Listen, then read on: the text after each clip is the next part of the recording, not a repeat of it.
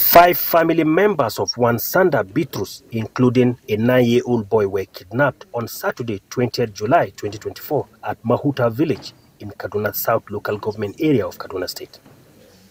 Through a rapid response by security agencies, coordinated by Office of the National Security Advisor, the victims were rescued on Sunday, 20th July 2024 at Regional in Chukun local government area of Kaduna State. President Bola Ahmed Tinubu gave us directives, an order for all of you to come together and work as one. We are seeing the benefit of it, and we are working. Things have improved greatly.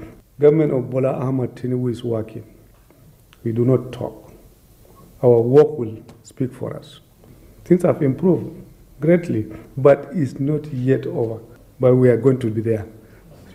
By the grace of God, we will bring peace and stability to Nigeria. A lot of people may not believe that we have security operatives that can be able to do this kind of work, but this is a proof that things will get better. The Office of the National Security Advisor says thousands of kidnapped victims have been rescued from 2023 to date in Abuja.